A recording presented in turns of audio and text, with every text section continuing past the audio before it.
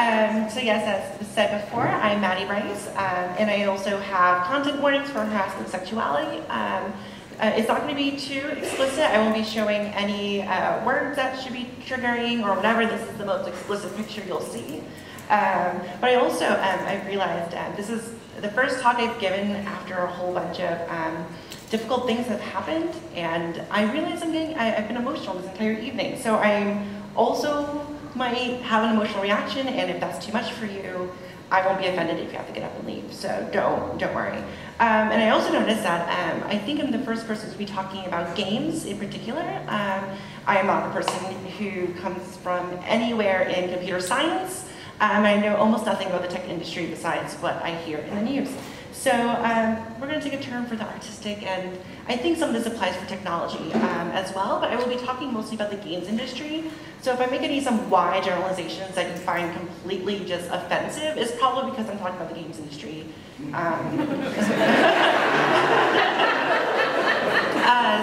we'll just leave it at that.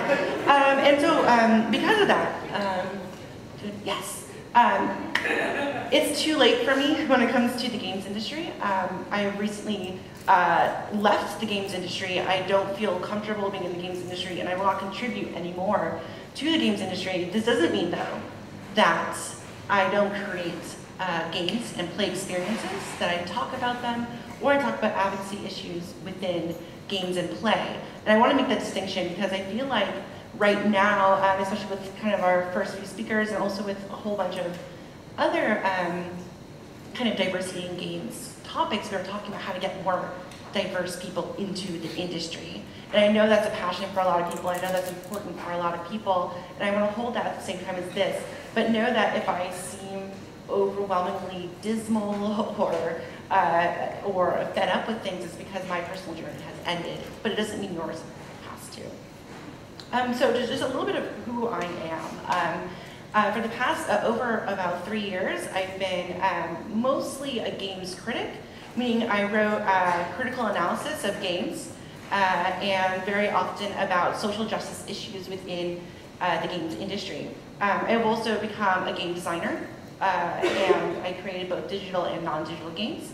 And I've done a lot of speaking, and I've also done a lot of conferences as well, hosting conferences and things. So I actually come from a unique perspective, actually, and which is why this title is called, Diva Ex Machina, is because I think the things that I've done in the games industry while I was in it was an intervention. It was from a perspective that was very divergent and interdisciplinary.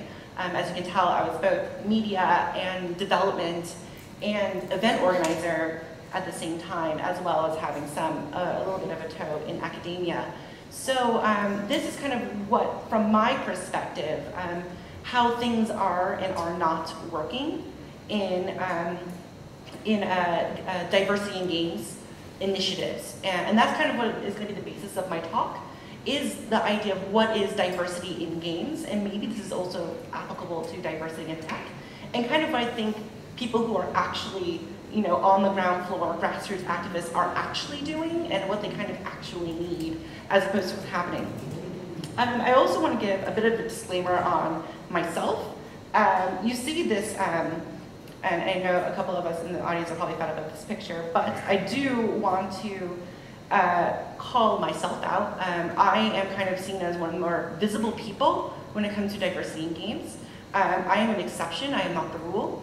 And I say that because I don't want people to think that everyone has the ability that I do, and that my process is what others should do to obtain some sort of success or whatever that may be. Because my journey, as you can see, has been a very painful one, and one that I feel like others should not go through. And I also want people to, because I put my Twitter up, and if you didn't see, so you can go ahead and live tweet me to keep me honest. Is that I do speak from a place where things I say are very often tokenized and spread about to be the opinion of all people who are not white men, And I don't want anyone to leave this talk thinking that I speak for a group of people. I speak for myself, and if I make any of those generalized statements, to definitely hold me responsible for them. So first, a first problem is that I want to say that diversity in games tend to try to tackle is how to get more diverse voices in games. And this is kind of like, the number one thing, has already been talked about, like, do we, how do we get recruiters out, or how do we get people interested in whatever. And so first, this is going to be kind of a trend. I'm going to pose a question, then I'm going to pose the answer that the diversity in games tend to put forward, and then I'm going to put the answer that my work has signified. So for diversity in games, their answer is STEM, like you might notice that I don't like this from my creative way of expressing this. Basically, the answer is, start STEM education, out of the womb, get it into college, get women in their 50s into STEM. It's just like everyone get, STEM education, get into the tech industry, and then games will be better. And so what this argument is to kind of, as you can see my wonderful, slide making skills, is that a whole bunch of things, what's that argument of get people into STEM really means is, one, that numbers are ethics. It means once the numbers, however they change, do change and get to a place we want to, we've arrived to an ethical society. It also means that, the way that money is that money, as in the way that people gets to these numbers, which is what funding, 9-year-old girls summer camp at, coding, is the ethical thing to do, and that throwing money at all these other programs while not doing other things is a way to reach the standard. And also that companies themselves are our ethical standard, that they are the ones with the money and the need to fill numbers. And so therefore, they are basically the gatekeeper of the ethical standard that we need. And that is, I find that whenever I see things in the news now, like Intel, gives money to women in games, and I'm like, I haven't seen any, so I don't know about that. So now for my work, one of the main things that one article that I wrote is that technology itself is not the answer to getting more people into games. It's actually spreading and broadening the idea of what play can be is what is going to involve us. People are playing and creating games all the time, but it's not always a AAA game that, is about shooting zombies, right? Like, we don't need, that population parity in, electronic arts for us to finish this problem. And so, a couple of examples, I just want to read some things, like, as a quote from this article, it's lo-fi digital games that do something other than fun. I think that people are creating things that are not necessarily fun, and consumer friendly, that are not included, that I think should be put into the umbrella of games. Communal play, non-quantitative relationships, empathy, hidden stories in reality, and populating art exhibits and things like that. And there's a whole bunch of things I wish I could get into, but I have way too much information. And so one solution that I'm just going to read this out loud, is the solution is needing more weird, personal, accessible game-making tools, this is specific for technology. To broaden our artistic culture is to include people who make tools and give room for expression in them. And so right now, I'm pretty sure people who are familiar with like DIY tools and things probably know about Unity and things like that. I looked at Unity and I probably cried for a week trying to use it and then stopped. And I can imagine that I was actually one of the people who stuck it out the longest, on doing that. But what I found is that there's a lot more room for tool creation to be an active expression and to help broaden what games are going to be. Things don't need to be technically, impressive. Like that is such like a, like a Nintendo magazine 1996 type, thing. We're in 2015. Technical excellence does not have to be an aspect of video game creation and culture. And so I think there just needs to be more ways that we allow people to get in, but not to get in doing the usual things. You know, how about like getting them to do weird things, you know, and create tools that they have to wrestle with creatively and that they want to wrestle with, not, you know, trying to figure out how to do some multi-use purpose thing that, you know, even typical programmers can't wrap their heads around. So I think that that's a really important thing, is that because I offer this because people who do have a technical background can help. You can make weird little tools in your spare time, hopefully, you know, to help people who can't, who don't have that technical background like me. If it wasn't for people who made tools, I would never have made a game ever, and that would be sad.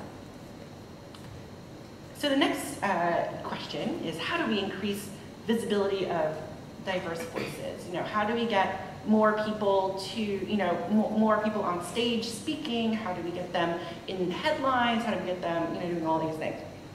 And so there's two ways that I see that diverse voices are highlighted in the media and in the industry.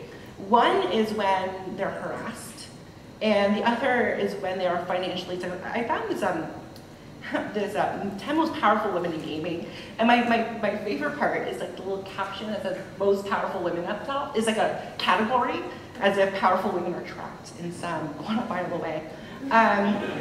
You know, and the thing is, I do know people and have friends who are apparently powerful women, as noted by this publication. But it's always by industry standards. It's who's founded a company and made a whole bunch of money, or who's basically risen up quicker through the tech field than anybody else, or, you know, just a whole bunch of other things that someone like me would never be. I will never be a powerful woman according to, you know, the standards that are put up here. And I like to think I am a powerful woman, you know, in my own right, but I just don't go by these standards. As well, we only allow people to have, you know, space in our culture when they're harassed.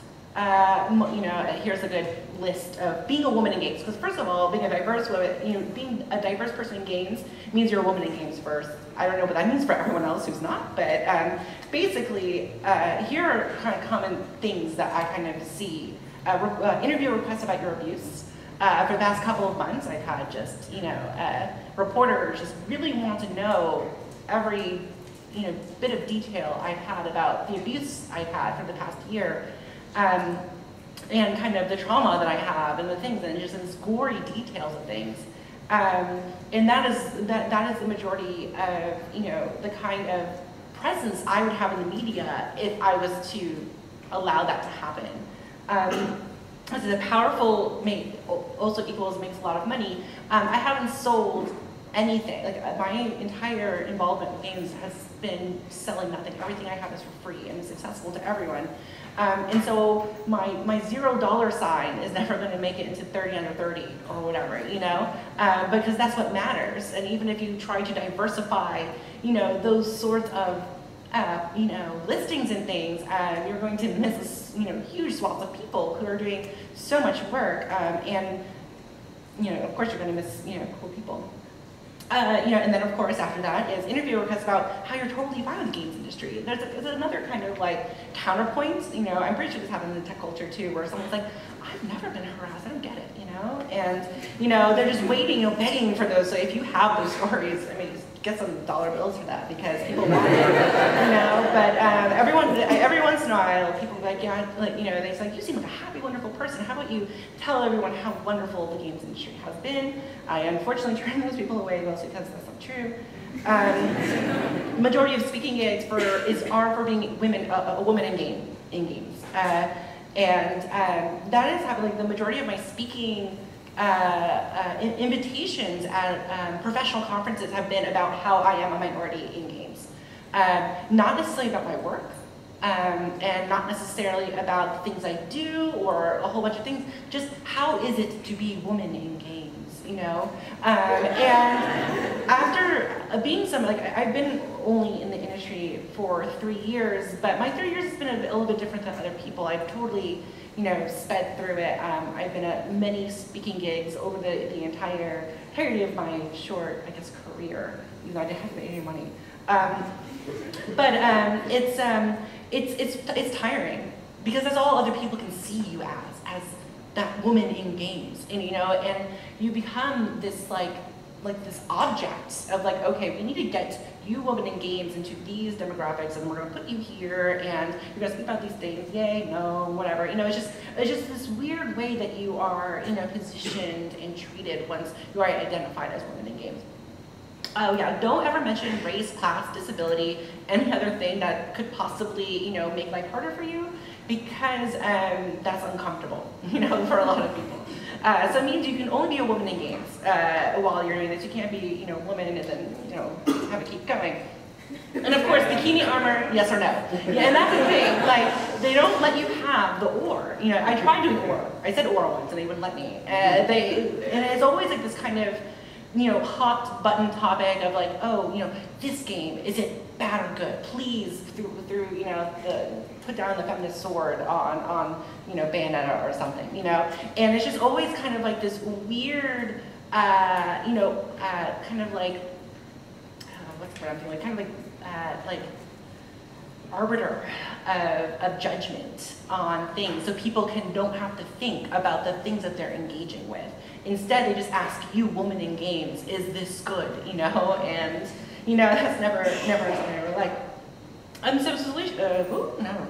Yes. Okay. So solution. So through a piece on game making and local communities, I wrote, instead of answering to some larger phenomena like neutral mainstream development, we can look at people around us, the city and country we live in, and the spaces we inhabit for a source of identification. I think the things that happen to us, like women in games, is because we're trying to have this abstract thing for a field.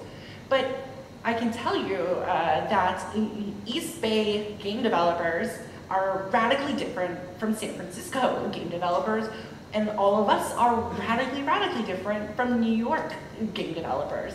And it's just, the people around us are already a source of difference and celebration.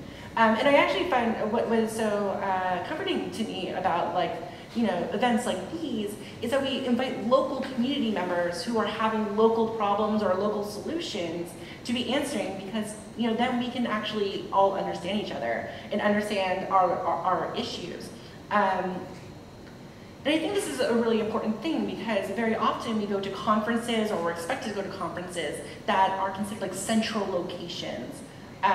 We have the Games Developer Conference, which is happening the first week of March. It is the largest game developer conference. Everyone's supposed to be there. And it means something whether you're there or not and speaking or not. And the thing about it is that it's in San Francisco, but it's almost the least Bay Area-like games conference that there possibly can be. We have a vibrant outdoors and pervasive games culture here that is completely absent from the Games Developer Conference. Artists who are more well known for doing stuff on the margins who live here, like in the East Bay, are primarily absent from the conference. And so it kind of, this larger culture kind of erases local culture. And I think that's a shame. And so for a solution, I actually co-organized an unconference. I'm not sure how universal that term is, but basically it's like it's where everybody kind of gets to speak and is not vetted. You just come up and speak for 5 minutes, and you get your 5 minutes, and it doesn't matter who you are. This is for last year. Actually, this year we're doing it again, not there, but and completely for free. But basically, this is a completely, let's say, a free conference. You don't have to have any credentials to speak at it, and as long as you follow our safe space rules, you belong to this event. And I've heard so many things, so many different things at these sort of looser conferences, and it's helped build connections between people that you can't have when you're speaking. Like right now, you and I are not connecting because I am speaking and giving you giving you knowledge from up high up here. But when you have a little bit more of an active, germinating thing like Lost Levels, you start to notice that even if someone is an expert in a field, they're talking right after someone who's completely new, but their information is you can't tell the difference of who is the expert and who's not. And I find that those sort of things are really useful. So what exactly are diverse games? This is where I might get in trouble. The next few questions I'm going to definitely get in trouble by someone. But this is a question that diversity in games people need to answer. Like, what exactly is a diverse game, and what does it mean for there to be diversity in games? And so for the games industry, it's mostly put a woman character into a usual slot that a man usually is in. And so this is from Last of Us. We have a young girl who is possibly queer. Sorry for spoilers, but she is just she comes out with a gun and interact with things like that. It's just that same image of zombie apocalypse, but now with a girl. And that is kind of tends to be the answer, that tokenization is diversity in this way. And I don't believe that's the right answer, because basically we don't get actual narratives or change in any other way. We just see different people, and that's great, but that means nothing else, changes. So here's something I put, another thing that I wrote that I feel like helps change our ideas about games. This death of the player is kind of similar to death of the author, if people aren't familiar with any literary theory, which basically means the author's interpretation of a game does not matter. And I say, well, a player's interpretation of a game does not matter, take it out. Gamers are trained to expect certain things from games, like explicit rules, goals, visual quality, and of course, agency. To put it frankly, gamers are set up to be colonial forces. It is about individuality, conquering and solving, feeling empowered and free at the expense of the world. And to me, that is not my lived experience as a minoritized person. I don't get to have those feelings. You're never going to get my experience if those are the things that need to be there in games. And that completely changes design as a concept if you have that mentality. I made a game, not played a game, I made the game, Manichi, which is kind of an explanation, not an explanation, but a projection of an experience of mine, and it, in its design, is different to kind of echo the experiences and feelings that I feel. Cyclicality, not having a clear choice, no strong cause and effect to a winning state. A whole bunch of these things that are not like, I'm a minority and I have a bad day and oh yay, I got my love at the end. It's not like that. It's something ingrained and different. And finally, how can games aid social justice? And this definitely is very contentious, because right now the kind of implication of diversity in games is, oh, well, if we have a diverse set of games, then we will help make society better, through this. And we usually see this through games like Gone Home, if anybody's familiar, or some other ones where people like seeing the narrative, like a queer narrative game. It was kind of an exploration game, and you find a queer love story. This is kind of at the better of games. There's typically games like Match 3 to save the rainforest and things like that, which I don't agree is good, good for impact. And this basically relies on, the fundamental, edict that consumer video game design will save us all. And this is not me being extravagant. This is widely pitched to businesses. There's a whole what do you call it? I spend so much time forgetting the word. Oh, gamification. Gamification is basically a business model. I want to just ban the word from my head. Gamification is basically a method of game design which is pitched to other people as a consumer game design is going to save the world. And this is done for nonprofits, it's done for everything. Yes, let's get people exercising more. Yay, this. I don't think it works. And this is actually what I think is really interesting about what is coming out from marginalized games.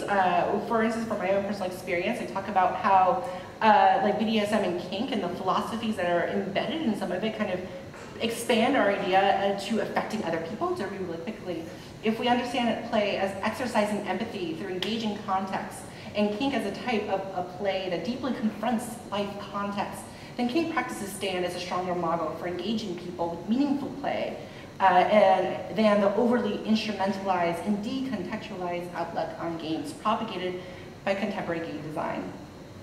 So this basically means that we can situate games in real life and have them change instead of having some sort of abstracted model.